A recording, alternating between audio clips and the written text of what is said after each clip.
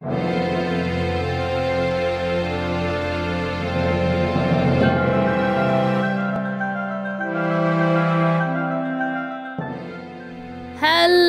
and welcome to Awesome Astronomy, episode 85, part 2 for July 2019.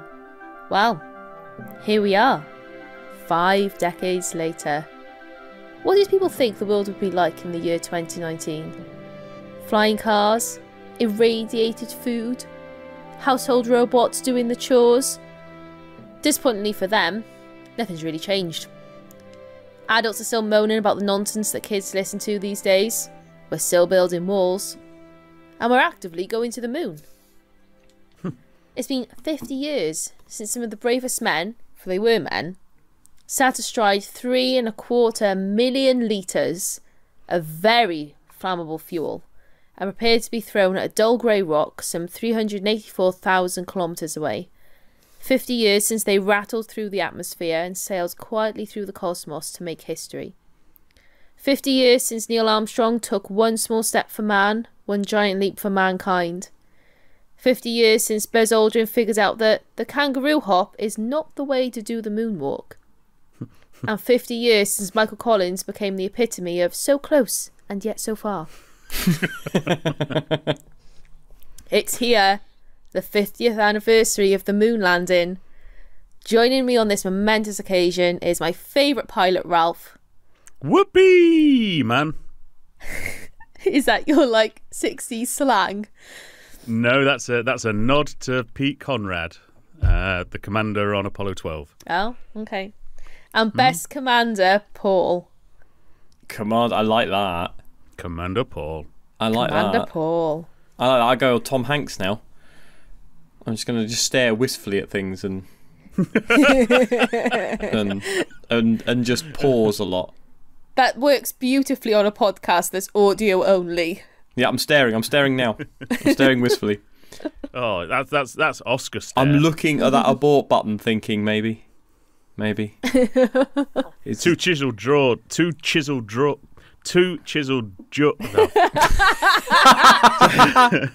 Could be a drizzled. Too chiseled jawed to be using an abort button, Paul. But I've got to think about it. I've got to look for it wistfully and think, maybe I should. Yeah. Maybe I should. Maybe I shouldn't put these people in danger. Yeah, or the look. Everything's in that look. It's in the look. Hands on the handle. Yeah. But god damn it, you're not going to use it unless you absolutely No, but I've got. It won't be for your sake. It'll be. I've got to give that whole message in that look. That I care, but also I'm not going to do it. I can't remember which one of the Apollo astronauts it was, one of the commanders of the missions in Apollo, that said, got his hand on the abort handle, but there was no way on earth he was ever going to use it.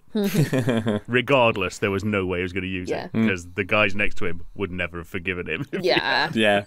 Under any circumstances. So, quick chat time. Firstly, I think congratulations are in order for Jess Wade.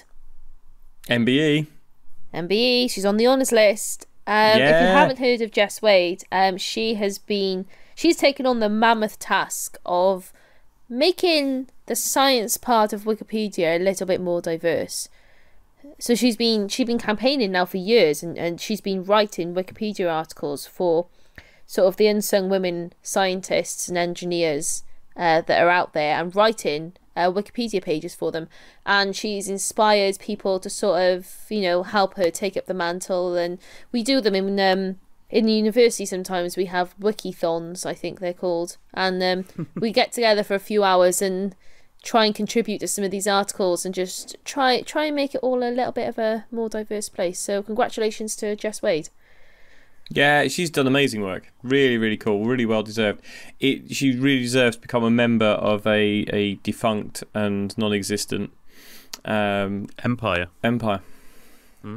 Oh, but it's a nice medal. It's a nice medal. It is a nice medal. No, and genuinely, you take it for the honour rather than for the membership of the British Empire. I joke. Because I always do when it comes to MBZOBs, being the Republican that I am. No, it's a well-deserved award, because she has done sterling work. Work, really well-deserved. It was amazing. So, Ralph, the Apollo 11 movie. Yeah, has anybody seen this yet? I don't know what this one is because I thought you were on about the one that's coming out on the weekend. Yes, so this is the one that's coming out in cinemas in the UK at the weekend. Yes. It came out it was at the Cannes Film Festival, I think, this year, and then it's been out in the US since, I think, about May. Right. But it was shown on CNN at the weekend. And it is incredible. It really is. Good, because I've got tickets to go and see it on Sunday. Have you? At the cinema? Yes, in the cinema. It's in the cinema for one weekend only. You are going to love it. Like this weekend as we're recording. Oh, I'm so looking forward to going. You are going to love it. You will be blown away. What it reminds me of, when Apollo 13 came out, I forget who the astronaut was. I think it might have been Dave Scott that was advising on the movie. And he said, I don't know where you got all of this footage from. It looks so like remastered. And Ron Howard had to say, oh no, well, a lot of it we recreated ourselves. But that's what this looks like. So it starts off with the rocket, the Saturn V, going out on the crawler out to the launch pad, and then it's the whole of the mission as it goes on and the launch, and it does that kind of SpaceX thing of showing the altitude and the fuel and the velocity on the screen. Oh my gosh! It's just, but it's and there's also a whole load of unseen footage as well. It is really good, but the remastering of the video, it really does stand out. Cool. Oh, I'm so looking forward to it then. I'm so glad you said that. So I know it's only in the cinema in the UK for one weekend. I'm gonna have to go and see it at the cinema. Well, I'm gonna go and see it in IMAX. Yeah. Oh man. I'm very happy. Oh yeah. It's this weekend only as we're recording.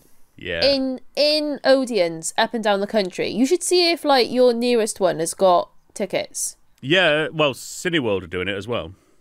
Oh, are you a member? Yes, I am a member.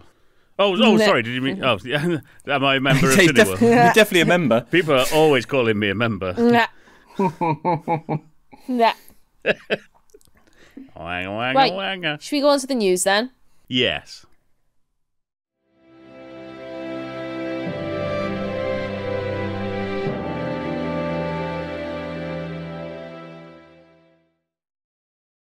So, the news. A lot of this programme, as you have probably guessed, is going to be dedicated to the past. But we're also going to look forward to the future. So, Ralph, tell us what's happening right now in the world of space exploration.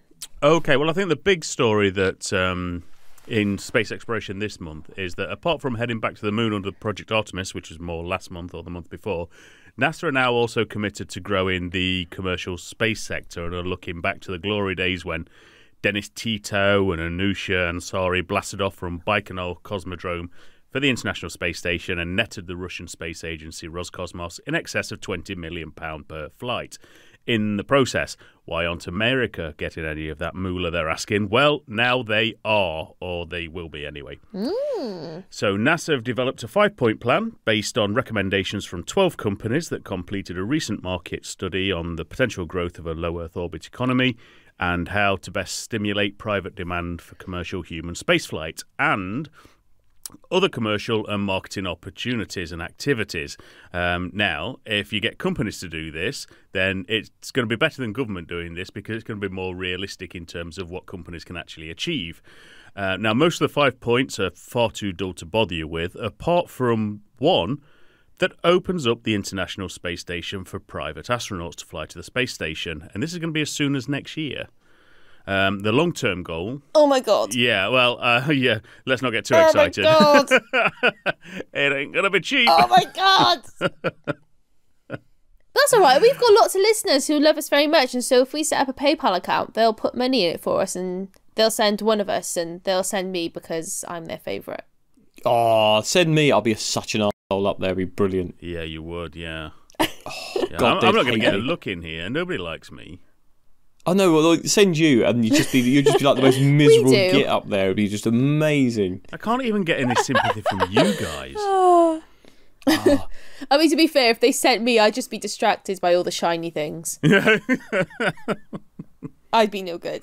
No, the science experiments. What? And shiny things. And shiny things. Oh no, I'd be that person who like presses a button when I shouldn't press a button. Do not press. Doing the... And then I like jettison half of the ISS. Depressurize button. Do not press. Do not press often. So the long-term goal, which in this administration always seems to be around 2024, is to shift NASA R&D away from low Earth orbit to deep space exploration and hand low Earth orbit operations over to the private sector. This was always an aim of the last administration too, but we're a lot closer now, and we can expect there to be significantly more commercialization opportunities. So be interesting to see what else comes out in that too. Now, finally, but sticking with NASA, there's already more moves afoot to get that moon base underway. Yeah, loves me a moon base. Kind of makes up for not having the hoverboards and jetpacks that were promised. Still waiting for that hoverboard. So NASA's Innovative Advanced Concepts Program has selected 2 mission concepts to begin paving the way for a sustained human presence on the moon, which is currently scheduled to begin around 2028. And a concept for mining asteroids. Now, the first is a concept called Skylight, which would use high-resolution images to create 3D models of craters to determine whether a crater can be explored by human or robotic missions, and to characterize ice on the moon. On Earth, the technology is also expected... I like that. It's good, isn't it? Mm. And like I said in I like that. the astronomy show earlier in the month, we're seeing a lot more small projects that are all part of this big plan of just getting people to the moon. It's kind of like, when they did the Surveyor stuff before Apollo. But they are also expecting on Earth this technology to be used for autonomously monitoring mines, quarries, and dangerous or hazardous locations as well. So it's kind of a tech transfer into stuff down on Earth as well. And the second concept is called the Mini Bee, and it's a flight demonstration mission for optical mining, which aims to propose a method of excavating an asteroid and extracting water and other volatiles into an inflatable bag, which in conjunction with other spacecraft systems in consideration could be used to obtain propellant in space, which of course is another key requirement of deep space exploration. Cool. Ooh. Paul. That's an interesting one. Well, I've got 2 stories from me about the future as well. And the first is the news that NASA has announced a very exciting mission in the form of a helicopter on Titan. Yes. I know, that's right. A helicopter on Titan. I know. Why the helicopter on Mars was cool. a helicopter on Titan? I know, the helicopter on Mars was cool. This is even cooler. It just it's a quadcopter. sounds like completely made up. It's brilliant. It's straight out of sci-fi, right? But it's the mission that everyone wants, isn't it? The only one I want really actually on for this is a boat. I want to see a boat sail on the lakes of Titan. That just... Maybe they'll put Boaty McBoatface onto the helicopter. But how cool. Anyway, this is a quadcopter kind of drone thing. It's really cool. And it's called Dragonfly. It'll be the first lander to be able to fly its entire payload to a new location. Oh, man. So be able to, the whole thing, it won't just bits of it. The whole thing will pick up, fly, land. The plan is to land and then hop across multiple sites across Titan. So we get a much better picture of conditions on the moon. Oh my god. I know, which of course is an analogue with the very early Earth, they think. Yeah. So you imagine like a rover, it's going to do so much better than the rover. You think of the rovers on Mars. Yeah, the coverage. The coverage, exactly. You can go like, well, we'll look over here, we'll fly a few miles that way, look this way, this way. It's just brilliant. And it's going to specifically look at the prebiotic chemistry on the surface. And is frankly as cooler than a night time in the Arctic. Yeah. It's just super cool. I mean, I cannot wait to see footage from a drone flying over another world. Yep. And especially one like Titan. Oh, it's just going to be awesome. Imagine if it sees rivers and lakes and I'm just going to... Well, you just think, looking at the pictures, the very few pictures that we got back from Huygens and how exciting they were. And how exciting they are now when you go back and think, I've not seen those pictures from Huygens for a while. Yeah. Oh, God, I wish it had sent us more back than that. But this is going to be HD imagery of Titan. just because you mentioned the magic word there, It's going to be amazing. We did get tweeted earlier when we said we were recording by Raoul, our friend Raoul from Holland, who did say, let me know if you need somebody to give you the proper pronunciation of Kuiper and Huygens. No, we don't. No, we don't like being corrected, though, do we? So is that Kuiper and Huygens or something, isn't it? Well, we know we're going to get at least one letter of complaint for that. There we go. Yep. That's my attempt, and I'm sticking to it. Chocolate sprinkles. So He's my partner, nor shall my lover. Oh God! Oh no. my God, we are going to get sanctioned or something if you two carry on. By the Dutch. I love Holland. Holland's the most amazing place. They didn't think that in the 1600s when they came sailing up the Thames to take over London. Yeah, but we should let them at it, frankly. That's where the term Dutch courage comes from. Yeah. Oh, There is you go. it? You learn new things on this show. It's not just astronomy here.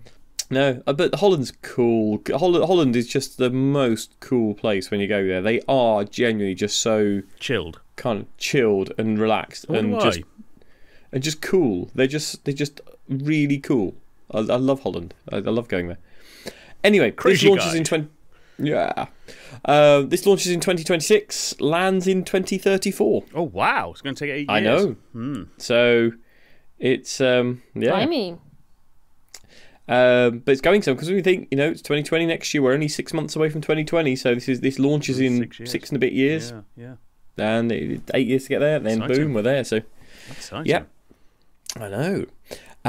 And now the second story, we now have a solar sail in space. Thanks to... Is this the one that we saw at Surrey Space? No. This is a different one. That was for dragging on the atmosphere. This is proper solar sail. So this is the latest. This was launched in the latest SpaceX Falcon Heavy launch, which was coordinated by the DoD. There was various payloads on board. And Light Sail 2 kind of hitched a lift. It was from the Planetary Society. And this little CubeSat-like thing hitched a lift, and it's going to deploy a 32 square metre razor-thin sail that will propel the craft with photons. So is that photons from the sun or from lasers? From the or sun. both? So the photons coming off the sun. Yeah. Of course, they're massless, but they have momentum. Yeah. So they're using the momentum of the photons to propel the craft. So like a wind. But you could use a laser as well, couldn't you, if it was powerful? Oh, yeah, you could, indeed. Well, theoretically. Never actually been tried. And say this is the big try. And they're seeing if this craft will work and will it be pushed further into deep space using no power of its own, just the momentum provided by the massless photons of the sun.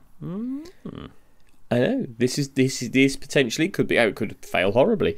But it could be the future. There's so much cool stuff going on. It's so much, exactly. Like 2 stories there. A quadcopter on Titan and a solar sail. My work here is done.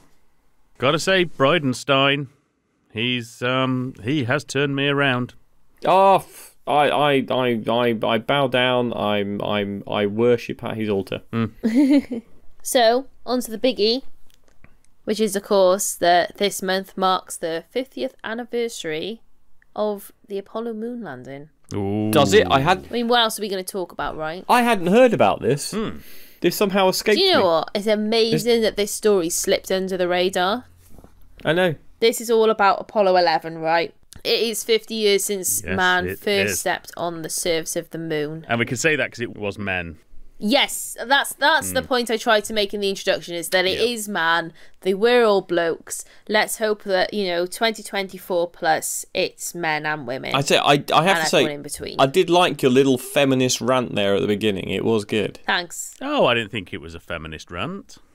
It was. No, it good. was just like a little reminder. Yeah, it was good. That It was they were good. It was. all men. I liked it. It was good. It was like Very gentle, just kind of nudge that in. But yeah, I mean, where do we begin Yeah. with discussing the 50th anniversary? at the beginning.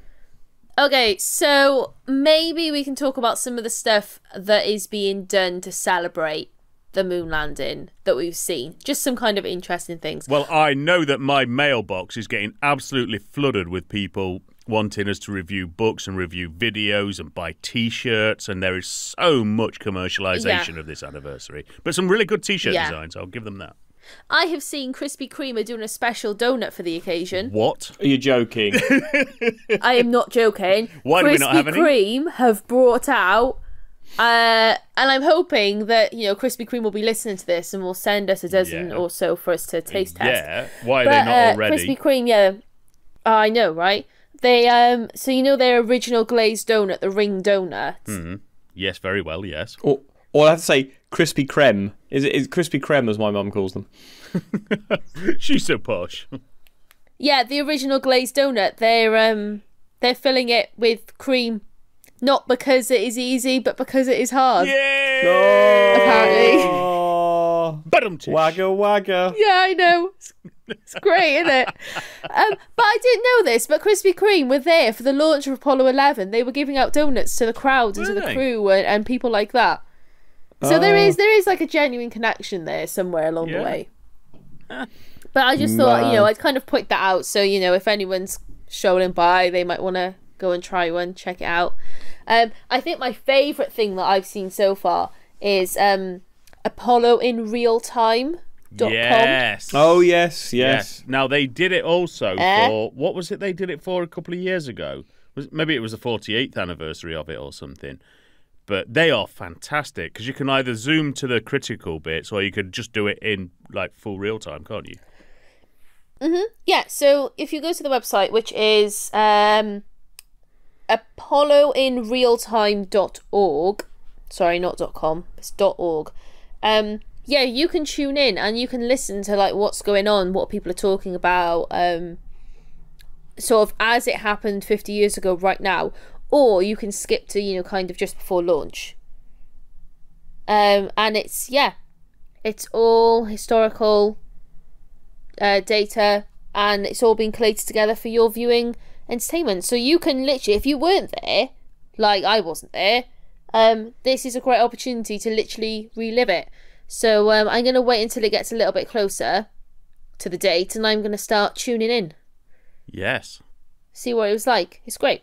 Yeah, those are the two things that I've seen that have really interested me so far. Well, you won't need to after Sunday, Jen, when you've watched Apollo 11, because that's kind of what that's like. That is true. That is true. But, you know, I'm going to make the most of this. This is great. I think, Ralph, you've got a list of book suggestions. Yeah, well, I noticed that there was a space.com best Apollo 11 moon books list, but what I wanted to do was kind of broaden it out, because I don't think there are a lot of great Apollo books, apart from A Man on the Moon by Andrew Chaikin, but everything that Andrew Chaikin does is really good. He's a journalist first and foremost, and all of his books are well worth reading, but I wanted to expand it out to the Apollo era, because there's a lot of books on Apollo and a lot of books on Apollo 11, as you'd expect. But having gone through a lot of pain of reading pretty much most of them, I just wanted to point out the ones that are the real cream of the crop. And, of course, Gavin Price, who will be listening to this, who is the Apollo buff, will either agree or disagree, and I'll let you know if he strikes any of those off the list. Just add, if you're not following Gavin at the moment on Twitter... Oh, yeah, he's voracious at the moment. Yeah. He's worth following. You're missing all the best tweets and kind of nuggets about Apollo at the moment. It's just brilliant. Yeah. He is brilliant. So the books that I'd advise are, particularly on Apollo 11, Mike Collins, who was the command module pilot for Apollo 11, and a really fun character. His Carrying the Fire is probably the best of the astronaut books, I would say. The Apollo astronaut books, anyway. Most of them have written a book. Although, interestingly, Dave Scott did one with Alexei Leonov, which is the only one that gives you a kind of twin perspective. So that's really good from the view of both the American and the Russian perspective on space. Because what I realised after I'd read a whole load of books on the Apollo era was there wasn't much from the Russian perspective, so that's a kind of nice window into that. And then, as I've mentioned before, A Man on the Moon by Andrew Chaikin. But for the wider Apollo, the ones that I'd recommend are Gene Cernan's Last Man on the Moon, Andrew Smith's Moon Dust, which is a really good book by a Guardian journalist that of interviews with the living people at the time that had walked on the moon and the trials and tribulations that they had when they got back and, could never live up to the kind of past glories of what they'd done before. And then the best films, I thought, were Apollo 13, obviously, and First Man, because First Man just gives you that kind of nuts and bolts engineering, how much risk went into it view that you don't really get from, don't generally get from Hollywood. And First Man is that film that came out a few months ago, right? Yeah, the Ryan Gosling. Is it Ryan Gosling film? Yeah, that was excellent. Yeah. I went to see that in the cinema. Yeah, I kind of... And it actually moved me to tears. Like, really? It was... Yeah. I just think kind of, like, the awe of it when they actually got there and everything. Yeah. It was just beautifully done. Yeah, it was. I thought. And what it really brought home to me was it took the gloss off. You watch other films and you don't feel any kind of danger was inherent, whereas this was pretty much, there was death at every turn, and and everything is just nuts and bolts and rivets and sheet metal that could crumple under the pressures and creaking away, which was kind of inherent in the Right Stuff, the version of the Tom Wolfe book. But that was the Mercury era rather than Apollo. So they're the ones that I would recommend anyway. Cool. I think you've written down some factoids, haven't you, Paul? Some cool little things about Apollo 11. Because the thing is, like, you guys know the story of Apollo 11. You can go online and you can watch the archive footage. So there's no point us kind of going through what Apollo 11 was. And there are going to be so many TV programs and stuff on at the minute, but we just thought we'll try and give you something a little bit different and direct you to the places where you can find good, reliable information, and maybe provide you with things that, they will not necessarily be highlighted in all of the documentaries and things. I haven't written this. No, I wrote those down, but I figured I've already spoken you enough. wrote them? Yeah. I know all about this. Do you actually? Yeah, I mean, I'm saying that like I know everything about this, but I don't know. Yeah. This is the thing. I think I know what the general public know. I wouldn't say that I know very interesting things. But you've got some stuff then, Ralph. Yeah, so... I thought it was Paul, but no. No, not me. It's just about the kind of wider thing. So everyone knows the story broadly of Apollo. Everybody broadly knows the story of somebody going to the moon, and everyone's seen the footage. But it's kind of like the more kind of fun side of things that you get when you hear about, like you read Gene Cernan's book or you read Al Warden's book, and you pick up that just how human these people were. And you read, I think it's Mike Mullane, the shuttle astronaut, who wrote a book that was phenomenally honest, and he was talking about just how chauvinist they were and how human they were and how alpha they were. And I've never read a book that was just as honest as that, which was horrendous to read, but really good to get the actual truth of the matter. But it's that kind of wider stuff that you don't hear about because NASA obviously wants to put a nice gloss over it. But I remember when I was growing up, it wasn't until my 20s, I think, when I watched Apollo 13 that I even knew that there was any a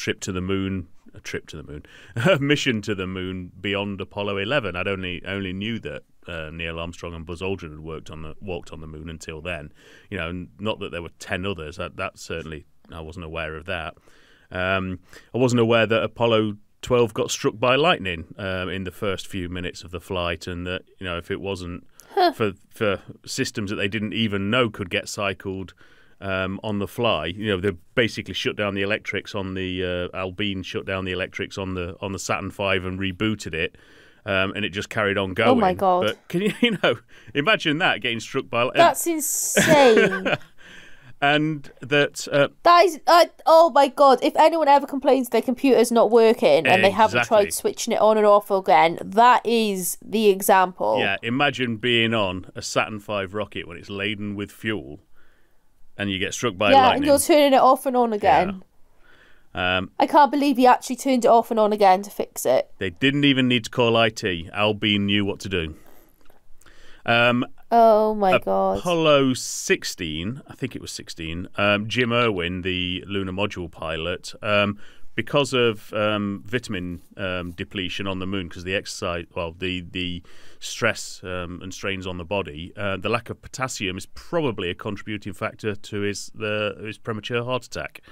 And this is stuff that you just don't know or you don't realise, and that's why they started giving them a lot more orange juice. And Gene Cernan on his book is The Last Man on the Moon. He was the last man on the moon, unless you're Jack Schmidt, who says that he was the last man on the moon. He had a helicopter crash when he put it down to a helicopter crash when he was doing manoeuvres, because they used to use the helicopters as kind of analogous to the lunar module. But actually he was just dicking around in the Indian River off Cape Canaveral and showing off to the people that were on the Indian River. And one of the skis of his helicopter got caught in the water and it crashed and he got burns. And Jim McDivitt, I think it was, who was the head of the astronaut corps at the time, or head of something in Apollo, wanted him kicked off the Apollo 17 crew because of it, but Deke Slayton liked him, so kept him on that. But it nearly meant that he didn't get to fly to the moon. Wow. There's just all these kind of things that you pick up on that's really human about these astronauts. Or the stuff that doesn't even make it into movies, like Saturn V's getting hit by lightning. It doesn't make a movie, but it's Yeah. And by reading the astronauts' books themselves, you really do pick up a lot of interesting human things, and by contrasting them and seeing just how everything works in exactly the same way, it does counter that argument that there could never, ever, ever have been a conspiracy for NASA to pretend that astronauts went to the moon. The knowledge that just all fits in together. You couldn't just get together and say, right, I'm going to write a book now, and you need to mention these bits, and you need to mention this too. Get your story straight. It's just absolute nonsense. Well, we're actually going to come on to conspiracy theories later in the show. Oh, well, that's handy. Yeah, so nice little link there. I think you've got one final little factoid, which I like, which is about what happened when they came back to Earth. Oh, yeah, the Apollo 11 astronauts, they were required to sign custom forms on their return to Earth, and they actually declared to be, that they were carrying moon rock and moon dust samples. I love that. Isn't that sweet? I always love the fact they had to they all had to, didn't they? Yeah, they all had to. They also had to put in their expenses, which was based on mileage. Yeah. Oh my God, that's brilliant. But they couldn't claim for the journey to the moon because that was in a government vehicle.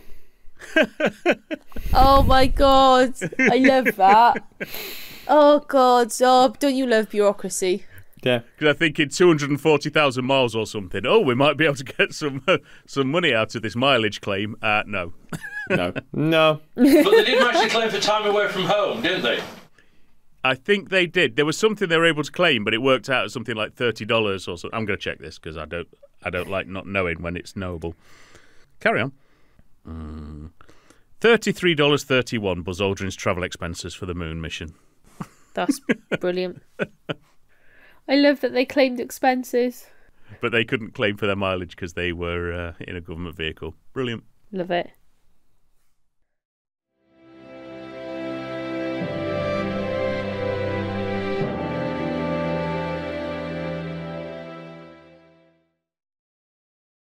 So, on to the debate, I guess, this month. As much as the court would like to hold session, actually in the court, the sheer audacity of the upcoming debate has forced us to retreat to the shadows for our hearing, for fear of public wrath. This month, our debate comes from a secure vault deep under the London Underground. Well, yeah, there are vaults. Where do you think the mole people keep their shinies? As we debate Apollo 8 versus Apollo 11. No, we cannot lose. We lost Cassini last month. We cannot lose Apollo 8 or Apollo 11.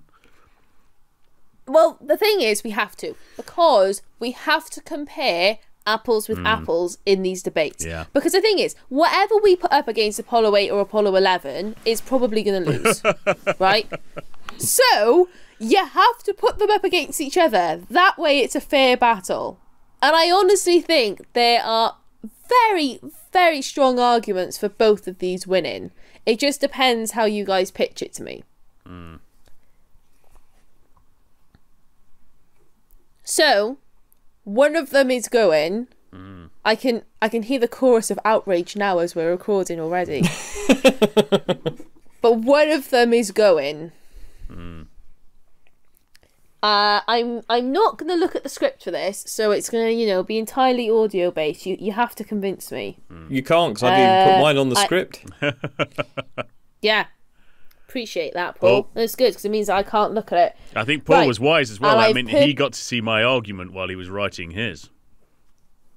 Yeah, exactly. So, more fool you. But I've purposely been skimming over your arguments so that I'm not swayed. I am getting my stopwatch out. Oh, wait. Do we stopwatch this at 3 minutes? No, we don't? No. I feel like it was a yes last time. No. Well, I'm still going to time you because I want to know who drones on the longest, because that's definitely going to factor into my argument. Right, Paul, when you're ready, I will start the timer. Let's hear you advocate for Apollo 8. Right then. My lady, gentlemen and ladies of the jury, when we do things for the first time, we learn our greatest lessons.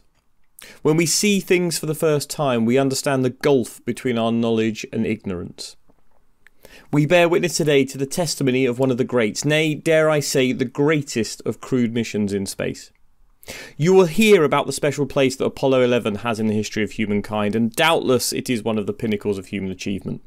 But Armstrong, Aldrin, Collins, they were not the first to visit the moon. Land, yes, but theirs was an effort that was the outcome of disaster and progress. It was the final result of an incredible effort, an effort that helped forge a level of certainty that someone would eventually land on our celestial neighbour. Theirs was a mission of probability built of a growing confidence that was stacked on the shoulders of previous endeavours. In fact, by the time the crew of a Columbia and Eagle had entered lunar orbit, they were the 7th, 8th and 9th humans to do so on a spacecraft that had flown that journey twice before. But it is to the first that I turn, if I may. Humanity's first attempt to leave our cradle and travel to deep space. I do, of course, speak of Frank Borman, Jim Lovell and William Anders, the crew of Apollo 8.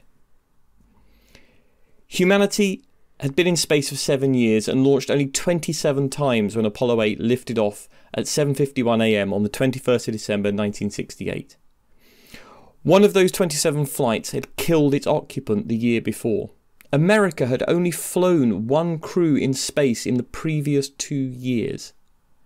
The first time this capsule had been used, it killed its crew. No one had flown on a Saturn V, and at the one attempt to launch that booster into a translunar orbit, it had failed. This was exploration at the very edge of capability and reason. It was a mission that was not originally planned as it happened. Apollo 8 was to be a D mission, to test the lunar module in Earth orbit, with the crew being made up of James McDivitt, David Scott and Russell Schweickart. Borman's crew was scheduled for Apollo 9. Mission E, which would be a further lunar module test in a longer elliptical Earth orbit. Then two things happened. The first lunar module arrived at Kennedy and was found to have over 100 faults. It would not be ready to fly, and then there were the tortoises. 22 and 37. The Soviet Union had sent the first Earthlings in Zond 5 around the moon in the form of tortoises and some fruit flies. 9 September 1968. The rumour opinion was that cosmonauts would follow by the end of the year. The race was on. NASA needed to do something to keep the momentum, boost morale and strike out for the win in a competition which they always appeared to be on the back foot. A change of crew, a change of payload, and the Apollo 8 we know was born. The world's first deep space mission, the first spacecraft to orbit another world, the first humans that would ever lose sight of Earth and be truly alone in the universe. This was a mission of firsts. The first translunar injection by a crew. The first humans ever at 10,800 metres per second. The first humans to see the entire Earth. The first humans to come under the gravitational influence of the moon. All the while guided not just by a primitive computer, but also the sextant star sightings of Jim Lovell, navigating by the stars, the first human ship to leave the relative safety of shore and plunge out into the ocean of the universe, just as we had for thousands of years in our explorations of Earth. 55 hours into the mission they were there, the point where the moon's gravity was more important than Earth's. Then came probably the most heart-stopping, dangerous part of the mission. Out of sight of Earth, Apollo 8 would fire its engine and drop into lunar orbit. No one on Earth could watch, monitor or intervene. This was as it had always been, explorers far from home, alone with their ship, do or die. It of course worked. History was made. And while those 20 orbits and all those firsts do indeed make 8 a great mission, it is the crew that made it the greatest. A mission that has resonated in every home, in every government and perhaps every individual on the planet. For most of a month this year, climate protesters occupied parts of London.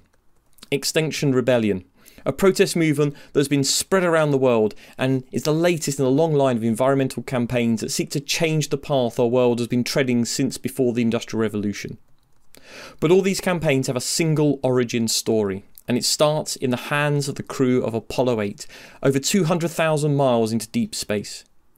At 4 p.m. on Christmas Eve, Anders, photographing the lunar surface, looks up and sees Earth rising over the lunar horizon. Grabbing colour film, Anders snaps a photo that changed everything. Everyone. A photo called the most influential photograph ever taken, whose appearance kick-started the environmental movement. A photo that has influenced policy and debate ever since. Apollo 8 didn't land on the lunar surface, but it didn't need to in order to be the greatest mission. Apollo 8 is a mission that resonates today like no other, a feat of human daring that revealed a truth about ourselves for the first time, an image of our fragile home suspended above another world in an infinite blackness of the cosmos. 50 years after he took the photo, Anders summed it up beautifully. We set out to explore the moon and instead discovered the Earth. It's fucking good. There you go. Thank you, Paul. I will reserve judgment until Ralph has done his 2 cents. Okay, well, Off you go. I learnt last month that I should abandon any attempt at trying to do a faux lawyerly kind of thing and just get into the argument. So here we are. And I can't fuck around on Apollo 11 because I can't have this not going through. So, Apollo 11 was the culmination of the whole Apollo effort, not just one of the steps along the way. If they'd stopped before Apollo 12, NASA would still have accomplished Kennedy's goal and the greatest mission in human history to that point and since. Only Apollo fanboys and space nuts know the name of the other men who walked on the moon. Jim McDivitt was offered Apollo 8 or Apollo 9. He chose Apollo 9 because trying out a new spacecraft, the lunar module, for the first time was more special to a test pilot than a glory shot around the moon. Francis Drake, Marco Polo, Ernest Shackleton, Charles Lindbergh, all familiar names in exploration, but no one knows about their exploration as well as they know Neil Armstrong's. Everybody knows Neil Armstrong's story. While anybody who isn't interested in space won't have heard of Borman, Anders or Lovell, even if they've seen the Earthrise photo, everybody has heard of Neil Armstrong and Buzz Aldrin. If people have heard of Jim Lovell, it's probably from Apollo 13. Everybody yet to be born until the day the lights go out on humanity will know what Neil Armstrong achieved. And not because it's Neil Armstrong, but because of that mission. If Pete Conrad or Dave Scott or Dee O'Hara became the first person to set foot on the moon, they would be the person to be the most famous explorer of all time because of that mission. Because of the Herculean effort to, in Kennedy's words, send to the moon, 240,000 miles away, a giant rocket more than 300 feet tall, made of new metal alloys, some of which have not yet been invented, capable of standing heat and stresses several times more than have ever been experienced, fitted together with a precision better than the finest watch carrying all the equipment needed for propulsion, guidance, control, communications, food and survival on an untried mission to an unknown celestial body and then return it safely to Earth, re-entering the atmosphere at speeds of over 25,000 miles per hour, causing heat about half that of the temperature of the sun, and do all this and do it right and do it first before the decade is out. And for those of a more metaphysical or philosophical nature, Command Module pilot Mike Collins became the only human to ever witness complete and utter solitude. For half of each lunar orbit, he had no contact with or sight of Earth, in total darkness, complete radio blackout with Neil and Buzz on the surface too. That solitude would be repeated on successive Apollo missions, but no human before Mike Collins had ever been so isolated. No human within 4,000 kilometres. Listener to the show, Mel Gantley in British Columbia, calls Apollo 11 an unparalleled achievement. It also becomes more impressive when one considers that no human spaceflight mission has travelled further from Earth in the 50 years since the first moon landing. He's not counting Apollo 13's lap around the moon in 1970, as that mission never landed on the lunar surface. Apologies to Jim, Fred and Jack, because that's not the same thing, is it? And that's the point. Not landing just isn't the same, whether it's Apollo 13 or Apollo 8. Both hugely impressive, but not in the same class. Then there's the science. Our good friend and listener Simon Latchinger points to it collecting the only samples from another planetary body, samples which enabled us to learn about the history of Earth and our own origins, samples which help us learn about the solar system even today. And being the mission that made NASA what it is today, a feat they've still not repeated since George Bush Sr. first planned a return to the moon, despite 50 years' advancement in technology. But it's not just the samples. It took the best images and videos of the surface we'd ever seen. It told us about the topography of the moon. A passive seismic experiment package was used to measure moonquakes. Core samples showed the composition of the moon, and the lunar laser ranging reflector told us that the moon had a fluid core, the exact distance from the Earth to the moon. It was a further proof of the accuracy of Einstein's general relativity, and that the moon is moving away from us. None of this was known, and it's also still working 50 years on. When Nixon made a phone call to congratulate Armstrong and Aldrin on the surface of the moon, he said, "Because of what you've done, the heavens have become a part of man's world.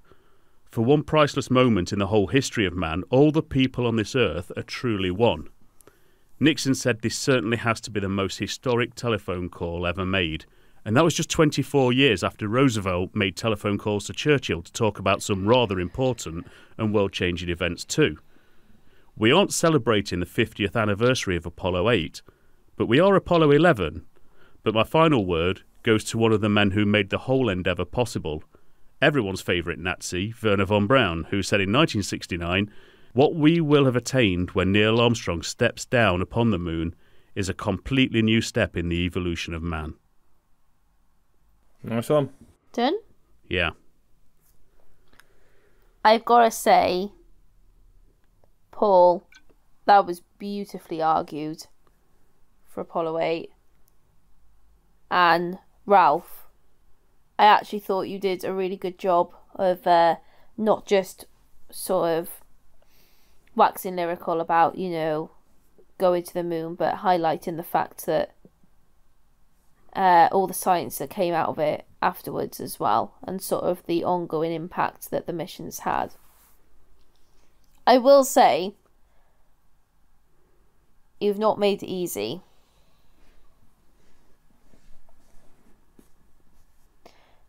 But I think I have to go with Apollo 11.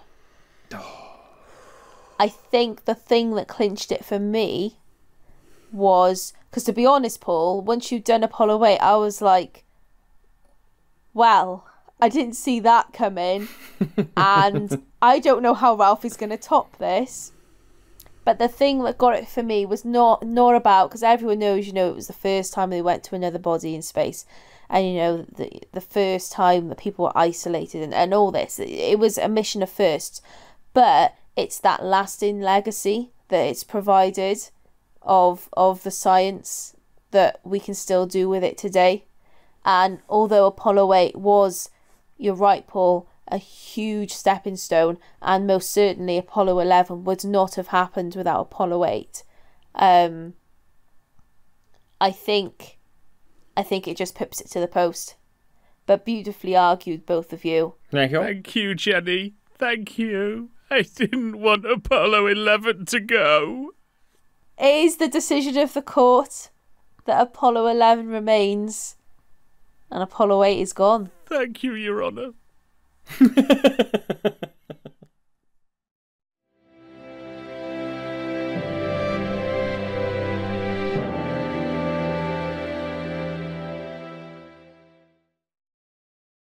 So, just to finish off, we're going to quickly round up some common moon landing myths, which you will undoubtedly hear people go on about over the course of this month. And now, you know, when they say to you, oh, but what about this and what about that? You've got the answers. And I also want to add to that, Jen, that if you go on to YouTube and you look for Apollo or moon landings or Apollo 11, anything about Apollo, probably about a third of the YouTube clips that you'll find interspersed with the other ones about Apollo or interviews will be moon hoaxes. And it's just frightening that it's all out there, because if you're just learning about this, which most people in their teens, I would imagine, probably know very little about the moon landings, but might think, oh, that's a bit exciting. What happened there? You're going to see all of this stuff, and that's going to grab your attention straight away, thinking, oh, is this all made up? Yeah, exactly. So we thought we'll give you the ammunition so that when you eventually hear someone saying, oh yeah, but wasn't it all faked? You can go, come on then, try me. Yeah. And that was my best fighting voice, that was then. Don't f*** with Jen. Yeah. I'm from Barry, mate. You don't want to try it. Did that sound hard? Yeah, it did. As they say in Barry. Did it sound? Right. I'm going to kick off with the first bullet point.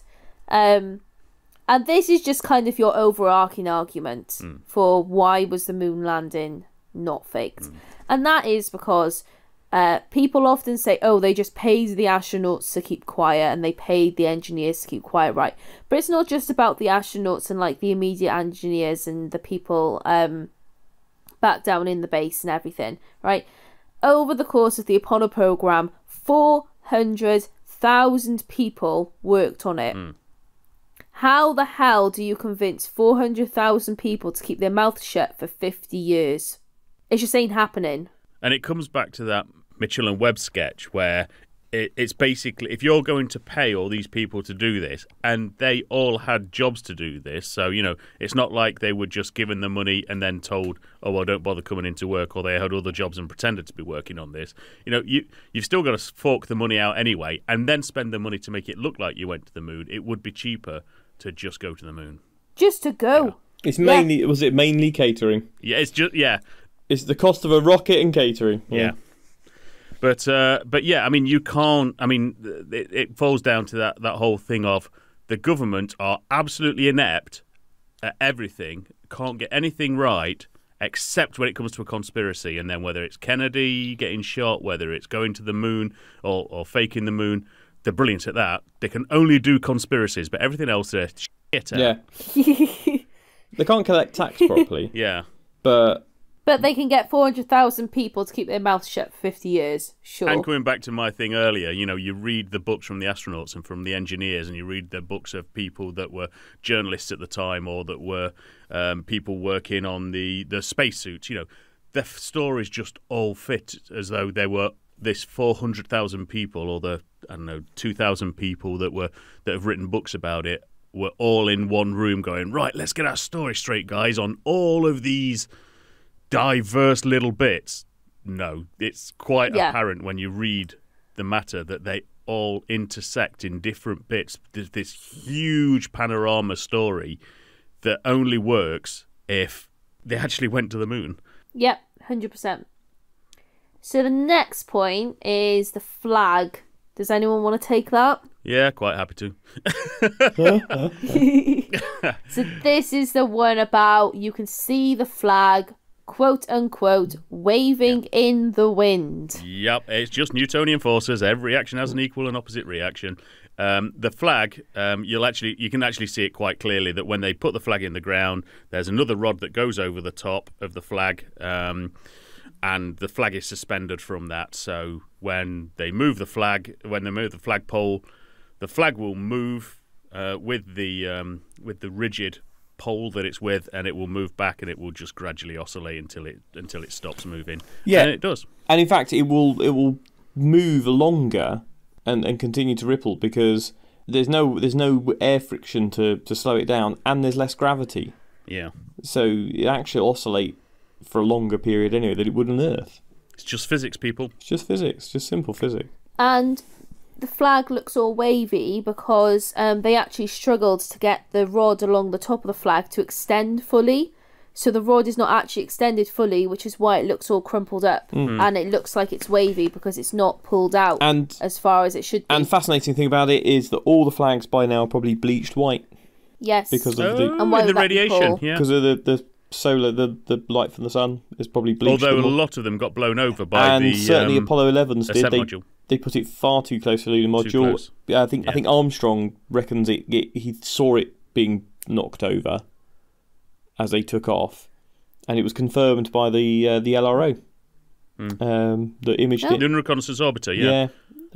Which is the, another point. I don't think you've actually got this one in the bullet points, but the Lunar Reconnaissance Orbiter is such high resolution that you can actually see. You can't see the footprints, but you can see the lunar module, the descent stage that is left on the moon for each of the missions, and you can see the tracks from the lunar rovers. Yeah. Yeah, and you can Google them. Yeah. Yep. So next is about you can't see any stars in the photos that they've taken. Who wants to take that? I'll very quickly just say, stagger out of a nightclub at 6 o'clock in the morning when the sun is out. It's just about exposure. Yeah, exactly. You've got the sun reflecting off the surface. It's daytime. And in order for them to take the pictures they took, if they had long enough exposures to capture starlight, you'd have bleached out all the pictures of everything you were taking on the ground, and the picture it just absorbed too much light, wouldn't work. Yeah, and conversely, if you'd have pointed a camera up in the sky with a long exposure to take an image of the stars, then you wouldn't know it was on the moon because you couldn't have an image of the moon of the ground in there because it was too bright. Like Paul says, it would overexpose the whole image. Yeah, and you particularly you're talking about old film cameras and things. Hasselblads. Yeah, they wouldn't. It would have completely overwhelmed the picture anyway. So they were very short exposure pictures because actually it was very bright. The fact that the astronauts got their visors down most of the time. Yeah, they had gold visors to protect them from the glare of the sun. It's really, really bright. So no, in the same way that you can't see stars on Earth during the daytime because there's all this sunlight around, well, it's actually not that much different on the moon. Also, if you took an image of a landscape with the sky at night and you had someone with a torch in front of the camera, which is far dimmer than the light reflecting off the moon, you wouldn't see the stars either because your sensor would be saturated with the light. And in fact, you try taking a photo even at night with the kind of camera they used, with the kind of exposure they were doing, you will not capture starlight, even in the dark of the night. It's physics, people. Yeah. So the next point is the shadows, and the point here is that if you look at some of the photos, not all of the shadows are pointing in the exact same direction, which implies that there's more than one source of light. And if you're on the moon, the only source of light is the sun, and so therefore they were on a set using stage lights. And this is rubbish, of course, because there is more than one source of light. You've got the sunlight, you've also got the light reflected off the surface of the moon, and you've also got the light that's reflected off the surfaces from the lander. And the surface of the moon is not smooth and flat. No. The surface of the moon is lumpy and bumpy, and so then that will affect the direction that your shadows are in. Yeah.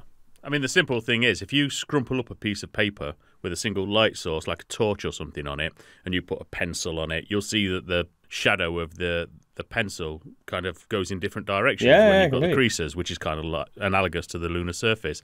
And coming back to your point about the spacesuits and the lunar module, well, the lunar module is basically made of tinfoil, hugely reflective, and the Apollo suits are white, purposely to be hugely reflective. You don't want them absorbing light and energy. You want them reflecting it to keep them nice and cool, or as cool as you can do in the full glare of the sun. But it's physics, people. Yep. Next one is there's that really famous photo where you've got Armstrong reflected in Aldrin's visor. And the question is always like, oh, well, who's holding the camera? Because you can clearly see that he's like not holding his arms up to hold up a camera. No.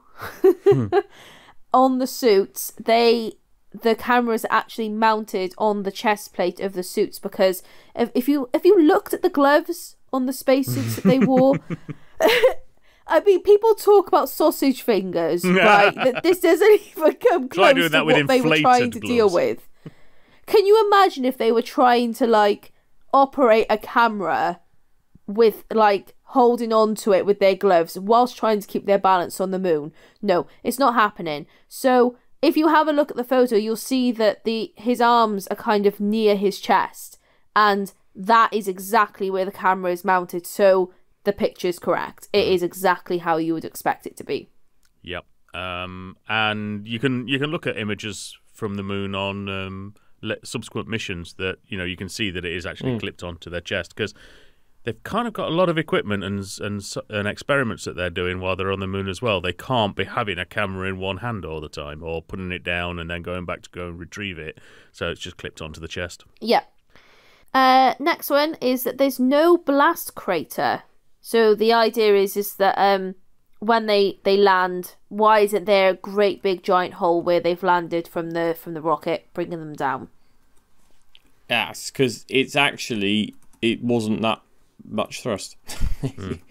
Yeah, it really didn't, because the lunar module, I think it weighs a ridiculously small amount of weight on the moon, because of course the gravity of the moon is so much less. Yeah. I remember how I had this discussion on Twitter a few years ago with some nutter, and actually we worked out sort of what the weight was on the moon, and it's tiny, because it's I mean, the lunar module's launch mass is tons, like 16 tons, I think it is. Of course, on the surface of the moon, it's a sixth. It's a sixth of that.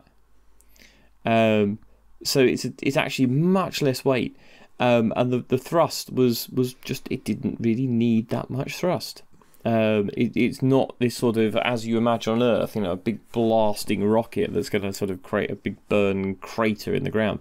It just doesn't. Its engine is just not that powerful. But also, it's rock just covered in like regular, bits of micrometeorite and bits of kind of like fine-grained rock. So all it does is blow away that fine-grained rock to leave the actual bedrock on the surface. And you can look at the Saturn V.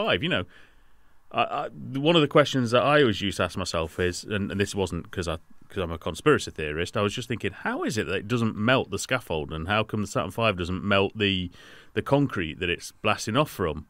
And now, okay, they pour a whole load of water in there while it's launching, but that's a Saturn V, and it doesn't leave a blast crater when it takes off. That's a Saturn V, not a lunar module. Yeah.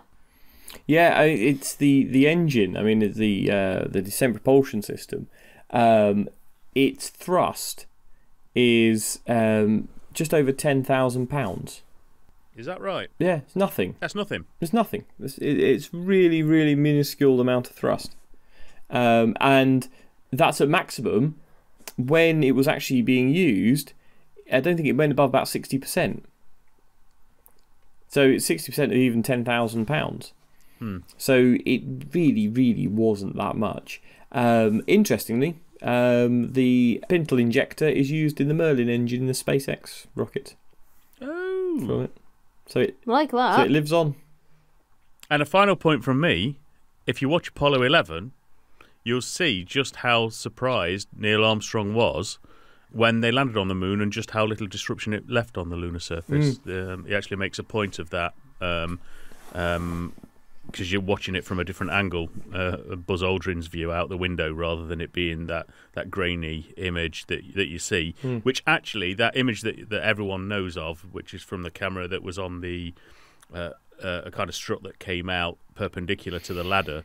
That one, the reason that the image is so bad on that one is because, now let me get this right, they took the image from a TV screen because they had an issue with the relay. So what you're watching is a camera taking a picture on a TV screen in Australia being beamed back to mission control. Yeah. Because no one actually has the original footage.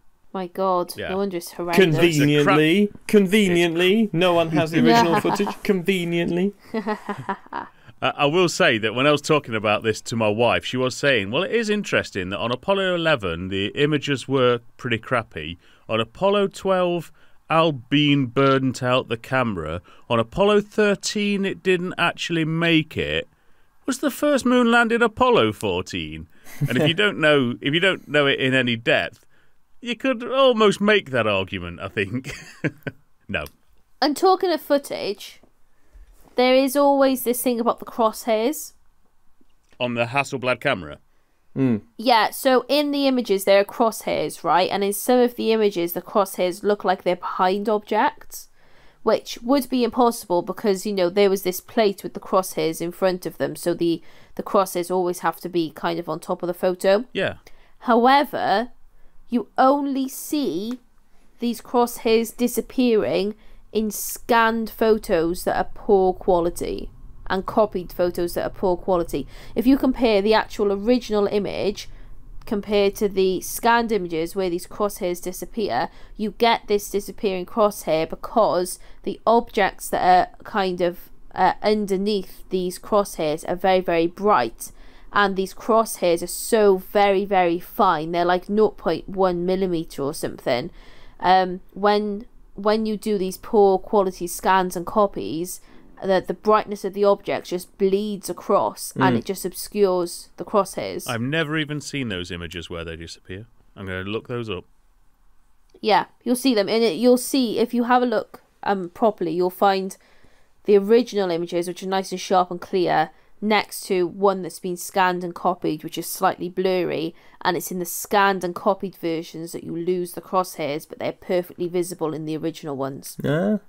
And yeah, the final thing you say really is that someone will say to you, but why are the photos so good?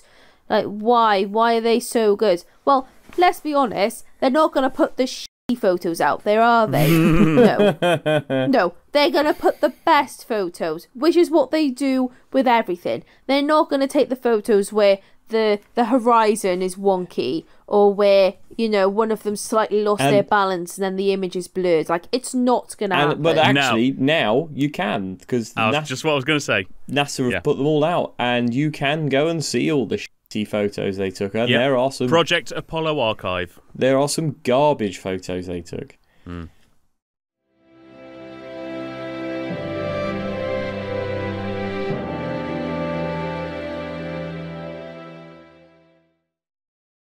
And so, I think on that note, it's time for us to settle back into the command module and begin our journey home again. How many moon rocks do you reckon I can hide in my socks? 4. Do you think they're going to check? I reckon I can get away with it. What do you guys reckon? I think so. Yeah, you got massive feet. You'll get a few in there. You do have preternaturally large feet for a lady. Me? Yeah. Huge. My feet are too big for my height. Massive feet, like clown feet. Yeah, like canoes. It's the kind of feet you'd imagine. I'm just trying to paint a picture for the listener. They're the kind of feet you'd imagine that if a clown shoe was actually full of feet. That's what. Alright, they're not that big. That's what they would look Christ. Like. I'm actually just a hobbit. And when you see me, I've just shaved my feet for Astro Camp. But do come and join us under the dark skies of the Brecon Beacons International Dark Sky Reserve on the weekend of the 21st to the 24th of September. You can book at astrocamp.awesomeastronomy.com. Come and share the eyepiece and a few drinks with us and listen to us prattle on all afternoon on the Sunday, where we've not yet failed to give away at least one telescope. Drop us an email and tell us your favourite memory of the whole Apollo adventure. if you're that way inclined, or even what the race to the moon means to you. Probably nothing if you're born after 1969. So, until next time, it's goodbye from Cydonia Base.